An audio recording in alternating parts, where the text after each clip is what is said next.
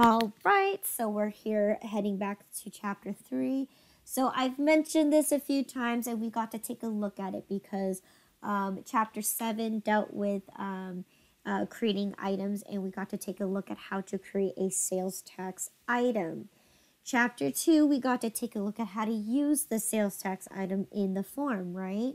All you need to do is create an invoice and let QuickBooks know, is this going to be a taxable item? And if so, then you're going to set the tax at the bottom, all right?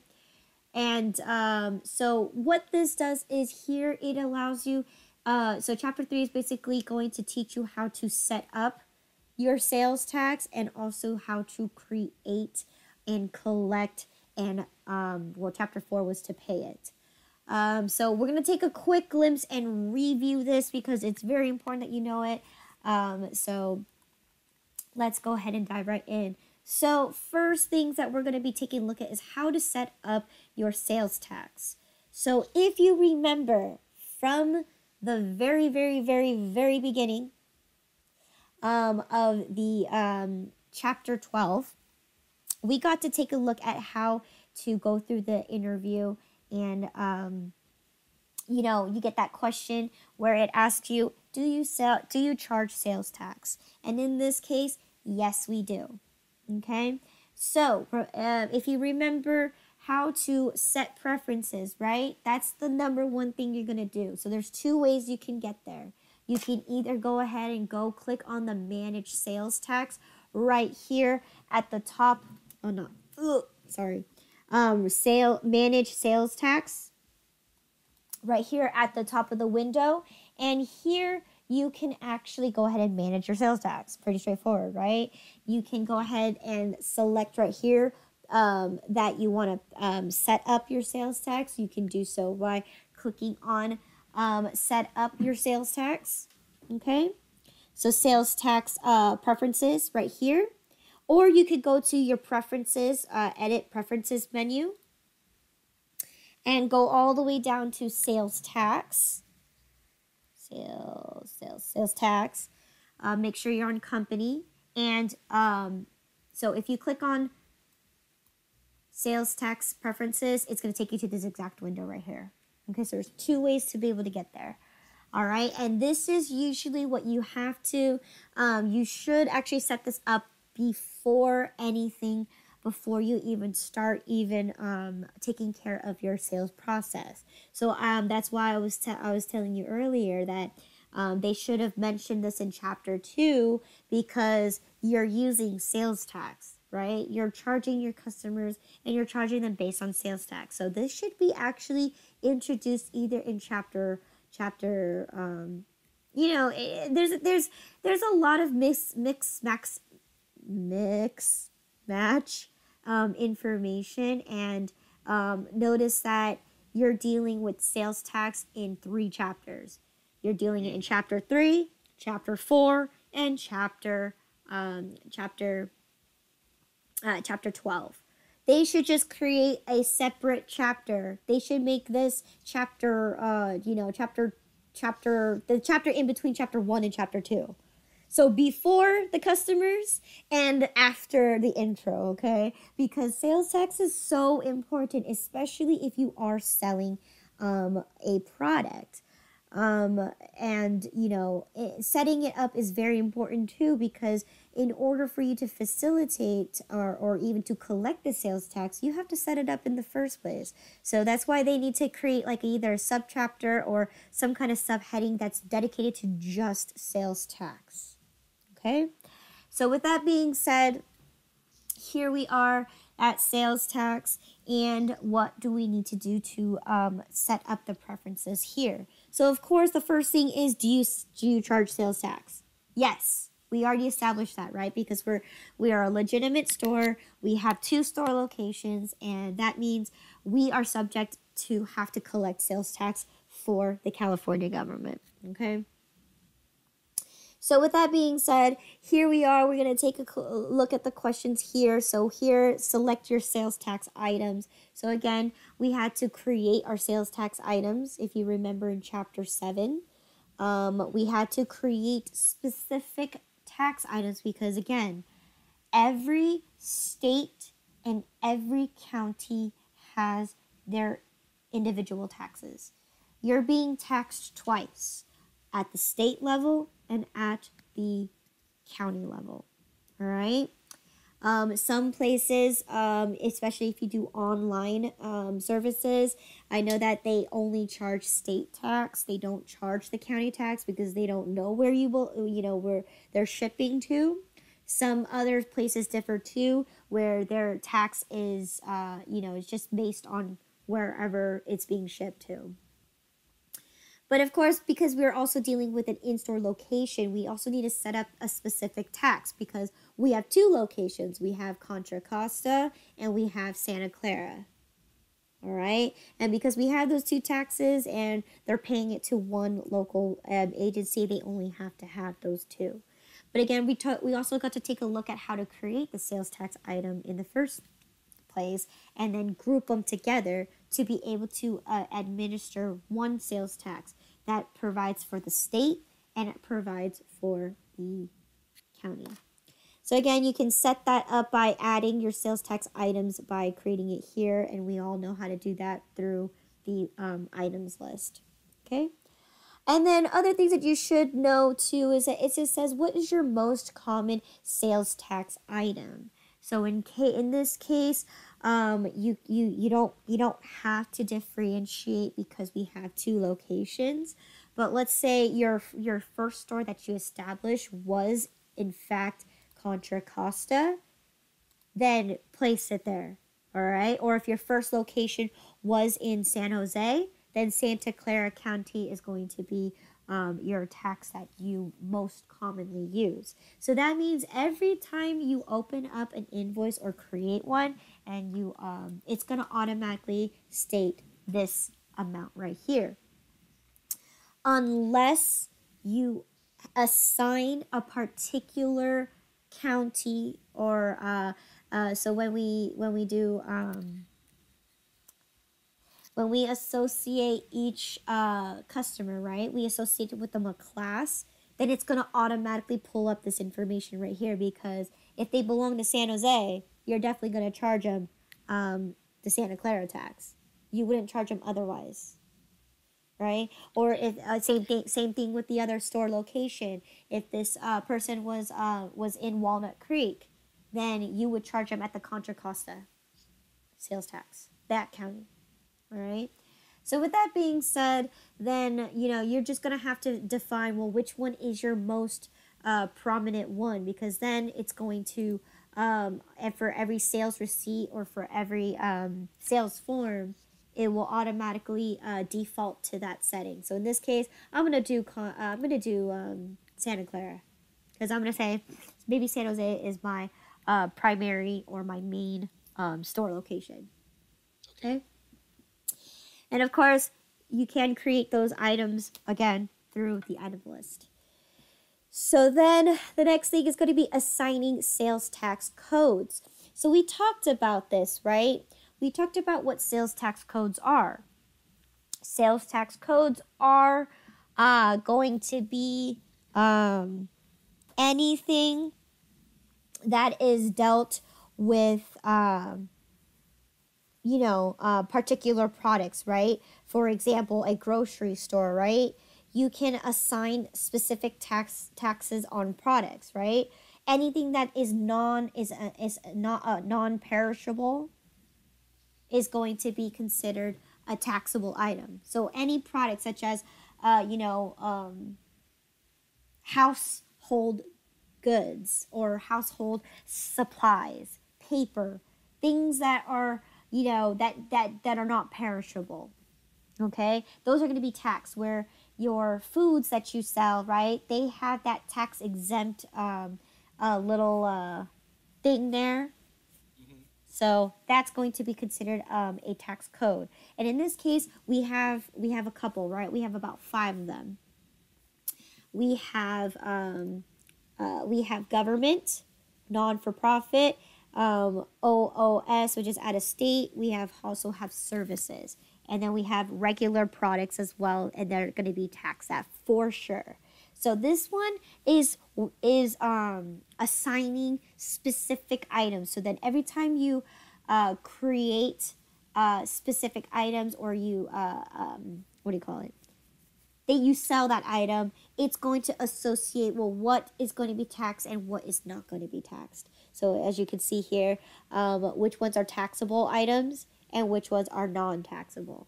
Okay, some can be filled. If you don't have a non-taxable item, then you don't need to fill this in. Okay? Okay.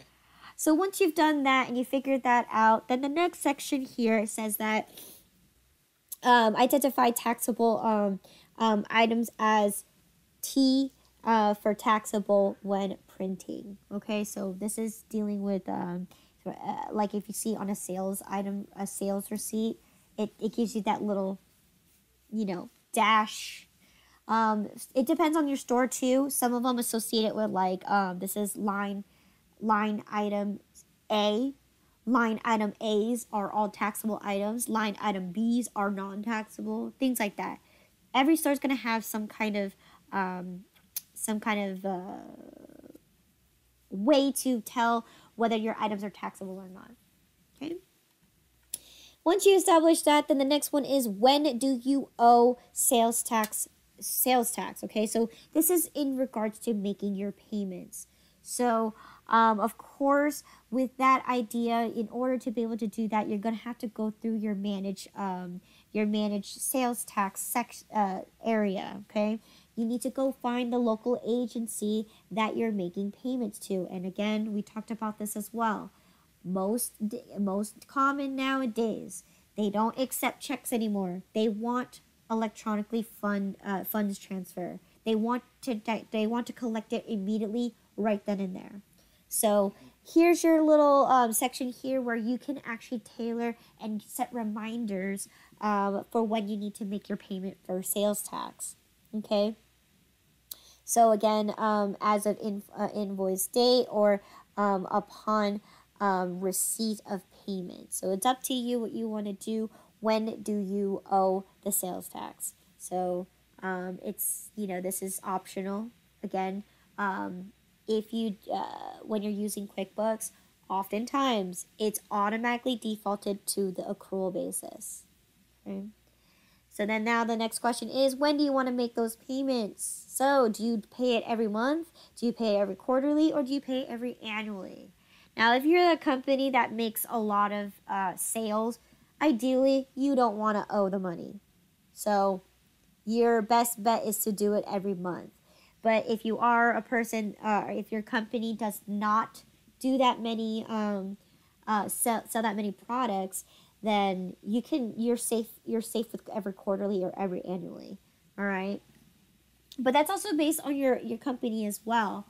Is it big? Is it small? And et cetera, et cetera. Can you afford to make the payments? So again, the money that the customers give you, a portion of that money needs to be separated because it doesn't belong to you. And if you collect it and you assume and again, when we're looking at sales tax, right? You're not given the selling price and then the separate tax on the side. You're given as a wad of cash, right? And when you enter it in as a transaction, what you're doing is you're separating it, but however, you're not paying it yet. You're creating a liability because you're owing the government. So at the end of the month, that's when you have to make sure that you have enough money to go ahead and pay the government their money, because you can't. There's penalties and a lot of things that come to it if you don't make payments to your sales tax agent. So again, I'm going to click OK. All right, and now that we've set our preferences, now here we're back at our managed sales tax. Okay, so here's a few things that you want to do. Do you want to make your payment to a sales tax, which we got to take a look at last time? But last time when we did that, it was very quick. So this time I'm going to go ahead and go a little slower. So it has said here, prepare your sales tax forms. So again, we can take a look at that, the sales tax form. So here's your sales tax liability. This is all the taxes that you owe so far. Right now, I owe $609. Okay. Okay, I see that. Yep. All right, and that's your sales tax liability report. All right, so of course, every time you look at that, you know, that just tells you, oh, how much money do you actually owe? Do you have enough? Can you write a check to it, or can you transfer the money for it? Or a sales tax revenue summary, so another report. Yeah, anyways. So once we take a look at that and we make our monthly payments, right, you just go ahead and click that pay sales tax feature. Other than that, you could look at your sales, view your sales tax item, right? Maybe double check your sales tax items, or if you want to view your sales tax code items, whatever it is, or even adjust the sales tax due date. You determine it there. But if you remember, if I click this pay my sales tax, right? Of course, you're going to have to enter this in as your agency. You have to go ahead and determine who you're making this payment to.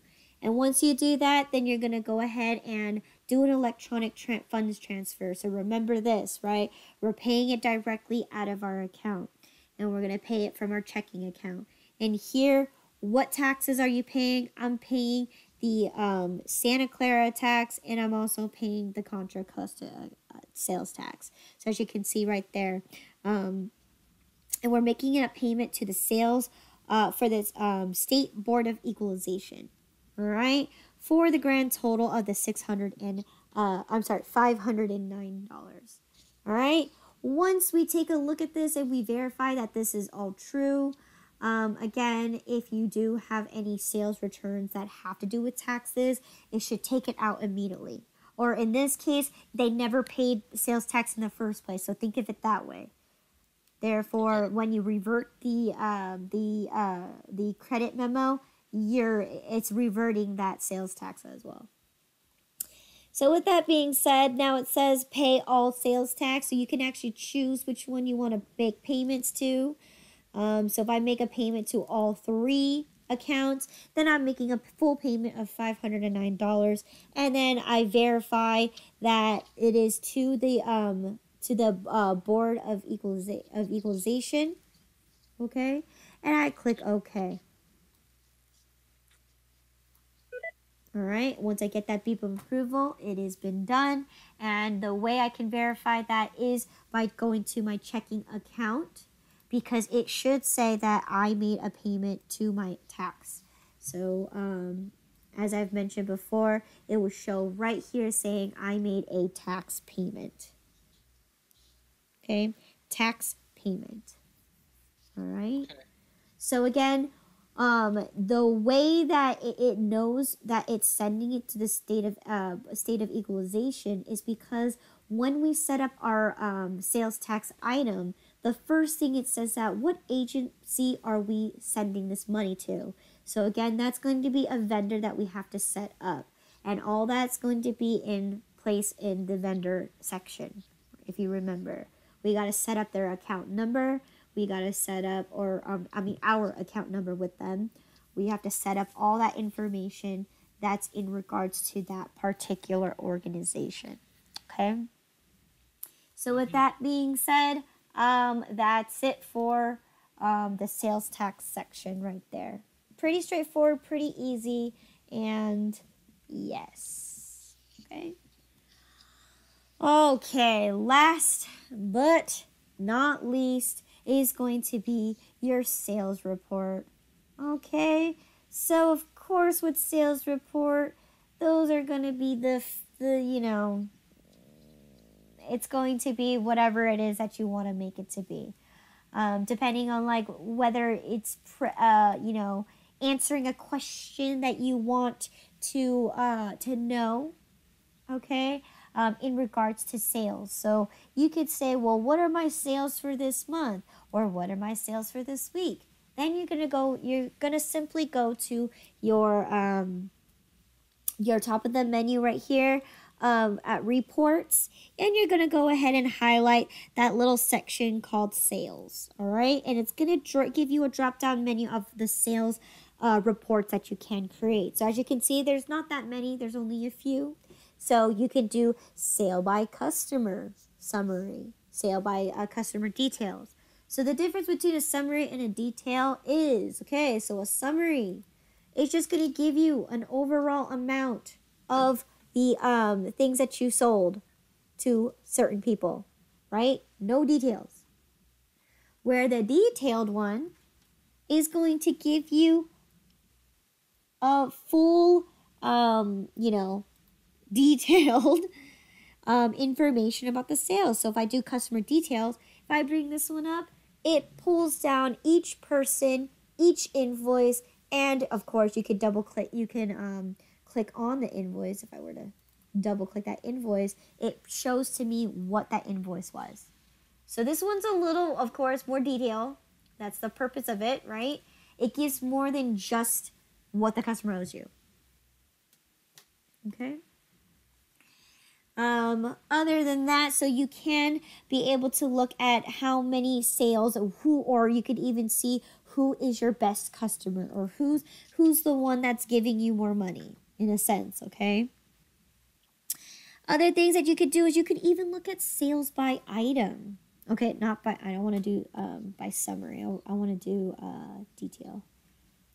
So, sales by item detail. So here is a list of all the products that I sell in my store, right? I sell photo sessions, photo paper. I sell other things. I have financial charges as well. So again, this is just only reflecting these kind of dates, all right? If you want to know a lot more in details, then you want to go ahead and modify it by selecting all. And when I click select all, now it's making my list more expansive because I'm taking in a fact that I want to look at everything that happened as far as back to when I started using QuickBooks. So as you can see here, I sell that. I sell an SR, a camera SR 32. I sell a case for it. Did you know that? I sell picture frames. I sell camera lenses. Okay? I even sell parts such as photo paper. Okay? I even do premium photo packages. So again, this gives you a list of all the sales up to date for the time that you want it. All right. And when we dive into chapter 6, we're going to be able to modify it so that we can take a look at a specific report scaled based upon on a specific date and time. Okay.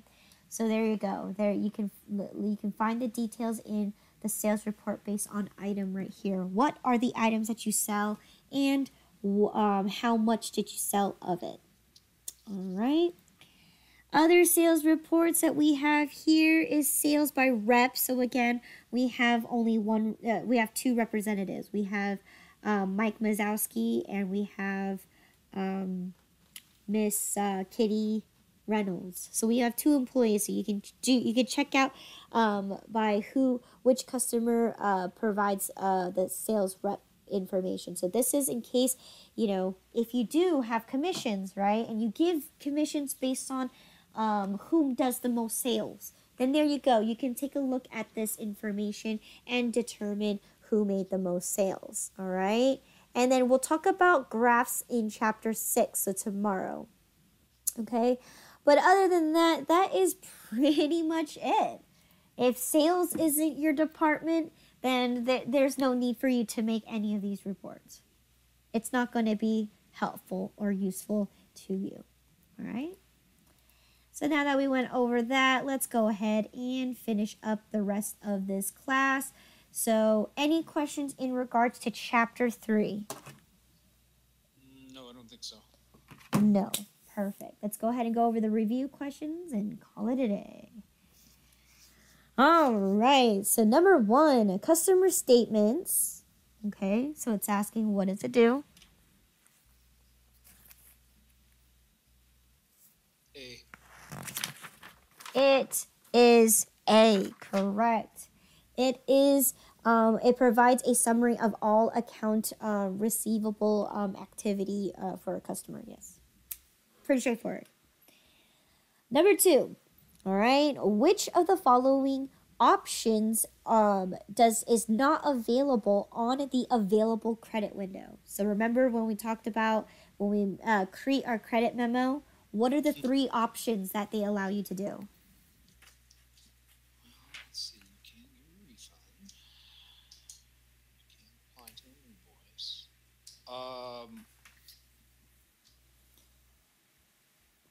D.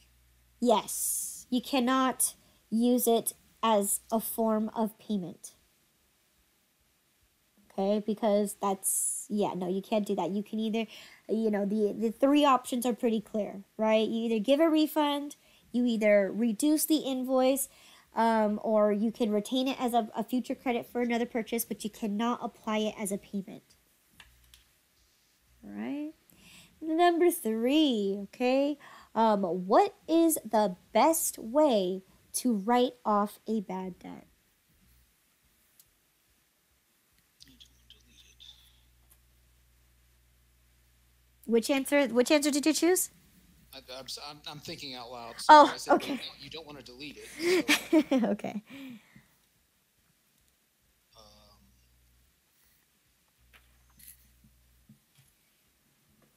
D. D. Any of the above? B. Sorry. Oh, B as in boy.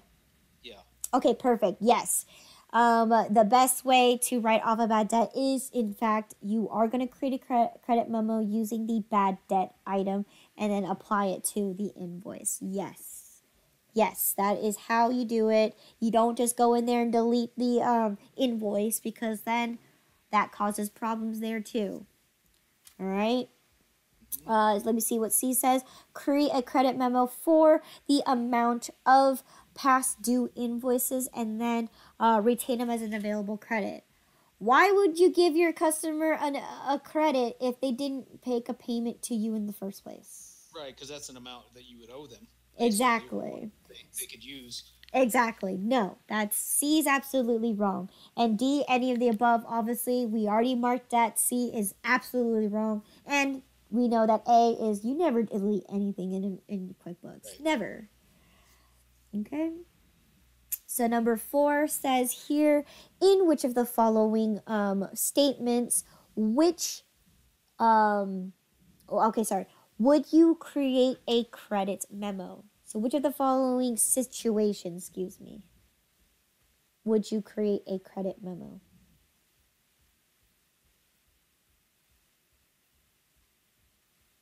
Oh, that's D. D, all of the above. Yes. Okay. So you would definitely need to create one if you're going to record a cancellation, right? If they called you last minute to cancel the product and you've already you already had someone set out to do it, you need to undo it. All right, so good. Cancellation is this. B says that a customer returns what is that? Merchandise and then wants a refund. Yes. Yes, that's the main purpose of what a credit memo does. And then lastly, a customer requests a refund. Yes. All of the above is true. All right, number 5, last but not least, okay, the credit memo number should be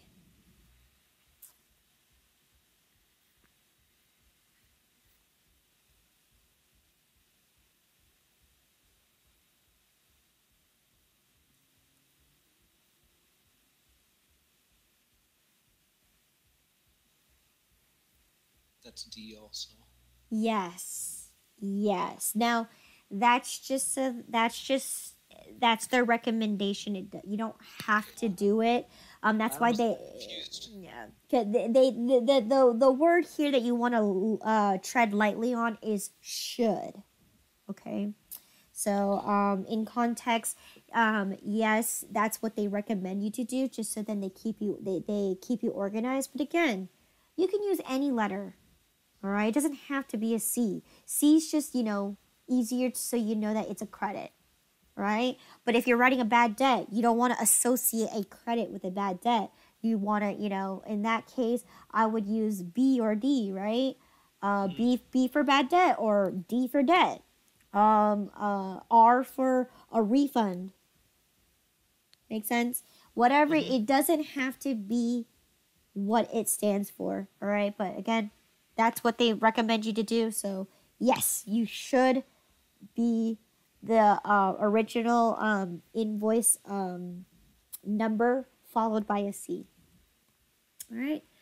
Okay, so good job. All right. So right now it's roughly almost 4 o'clock. Oh, it is 4. So I'm gonna let you go an hour early. So go ahead and take the time to study whatever you need to take to study for.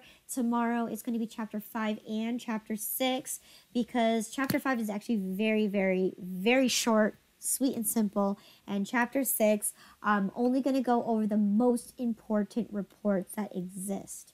So other than that, if you don't have any other extra questions, you are free to go. Okay, thank you.